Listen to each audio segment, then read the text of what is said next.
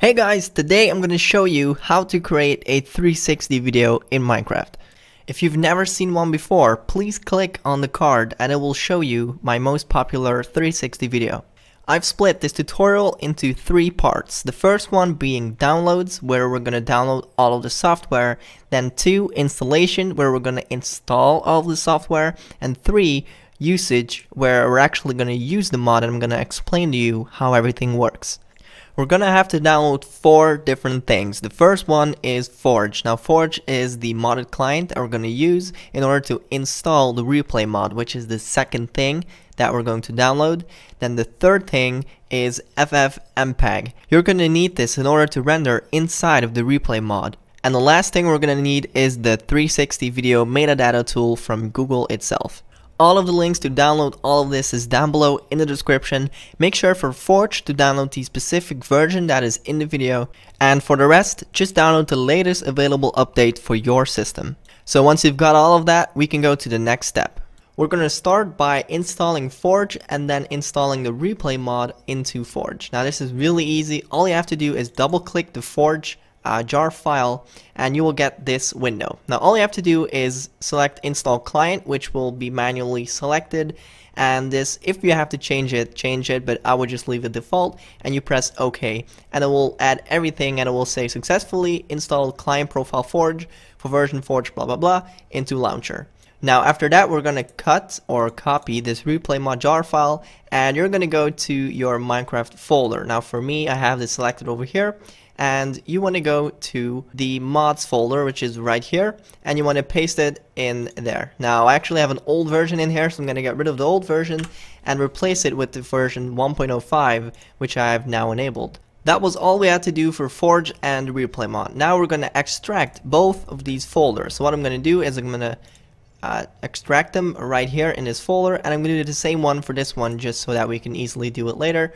Boom, there you go. Now there's one more link in the description that I forgot to mention earlier. This is a path installer for the FFmpeg. You want to download this and then click it and drag it into these 2 folders. You want to get it in here next to the ffprompt.bat. You want to get it in here and then double click. This will display this window and it will install everything that has to do with FFmpeg, and it will probably take a while and then it will say succeeded. There you go, success.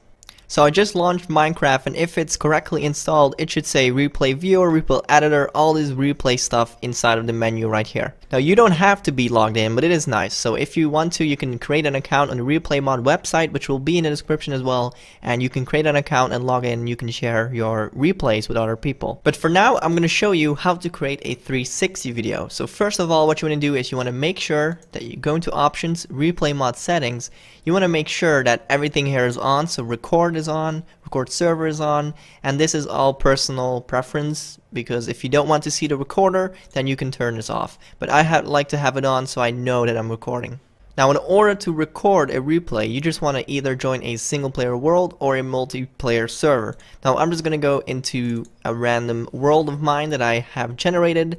So the moment you log in, you will see the recording indicator at the top left, and you will see in the chat replay mod recording started.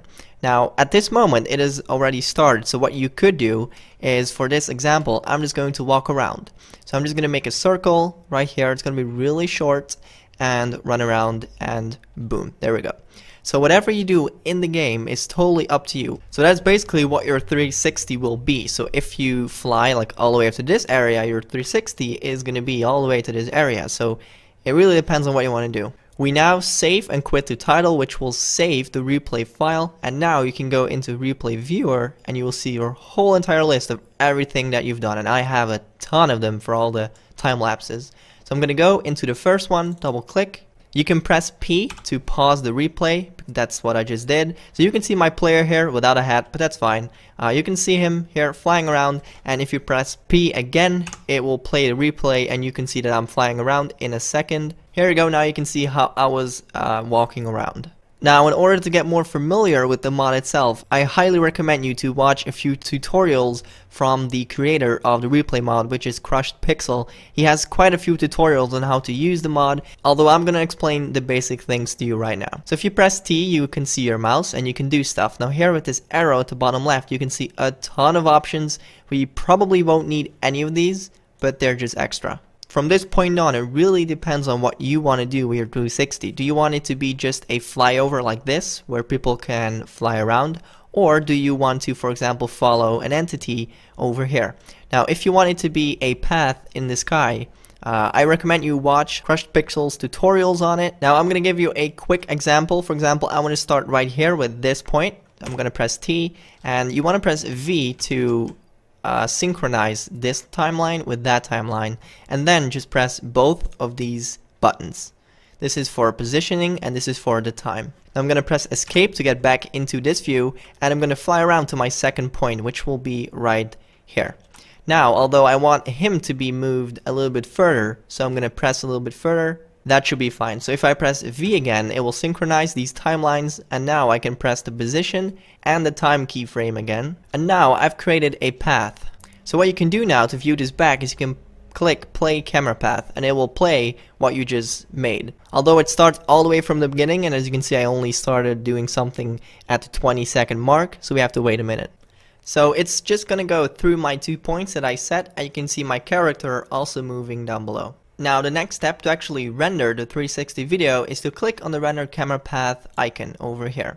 Now this is where it gets important. You want to select this option, the correct, I'm not gonna try and pronounce this, but you want to click on the bottom one over here, and you want to have this on probably high quality or default quality. I have it on high because my computer is pretty good. Now the resolution is completely up to you as to how much quality that you want. I always render mine in 1440p, which is quite high resolution, but it still is pretty low quality because of the 360. You could go for 4K, it really doesn't matter. I advise you to use these two numbers. Video frame rate can be 30 or either 60 if you want to wait a little bit longer and have it more smooth, but I just have it on 30 because it renders twice as fast. Then we want to go to advanced settings, and over here you want to select each and every 3 of these options. So these basically stabilize the camera so that your 360 will be at the same spot the whole time. So during the time that somebody is moving his phone or computer, laptop around, you will not disturb the viewer by going up and down and left and right. Now if you do want this, you can play around with it and render, and you can see yourself what this does. Now once you've gone through all this, you can click on render and it will basically start rendering, and that was it for the 360. When it's done, it will make a sound, and that means that we're done. So now you can exit all out of this. We don't need Minecraft anymore. Now you want to go to your .minecraft folder once again and go into replay videos. This is where your recorded video will be placed. Now this will be the render video, however you need to put some metadata in here in order for YouTube to recognize it as a 360 video. So that's what we're going to do now. So we want to go back into all of our software, and you want to click this folder, the 360 video metadata tool, boom, and you simply want to open this and run it, and it's going to open with a window where you can select your video that you just made. So you want to click on it and press open. Now you're going to have another window right here, and you basically don't need to know what this means. It's not really important. All you have to do is press on inject at the bottom here, and you want to name your video, your new video. So I'm just going to write test for now and do save, boom, and it will say true, and it's done. So we can quit out of this, and you can go back into your videos folder, and you can now see this new video, test.mp4. So you don't want to upload this to YouTube, but you want to upload this. Now before you do this entire step, of course you can edit this file first and then do the conversion to a 360 video. So if you want to add text in the middle of the screen, you can do it. Also make sure that you size it to the correct aspect ratio, otherwise you're going to have black bars at the top and the bottom of the 360. That was it for the tutorial. If you have any questions, make sure to post them down in the comments below and I will answer every single one of them. Hope you guys enjoyed this video. If you want more of these tutorials, please like the video. Why is my world not loading? Thank you, Minecraft. Also, don't forget to subscribe, and I will see you guys in the next video tomorrow. Take care. Bye bye.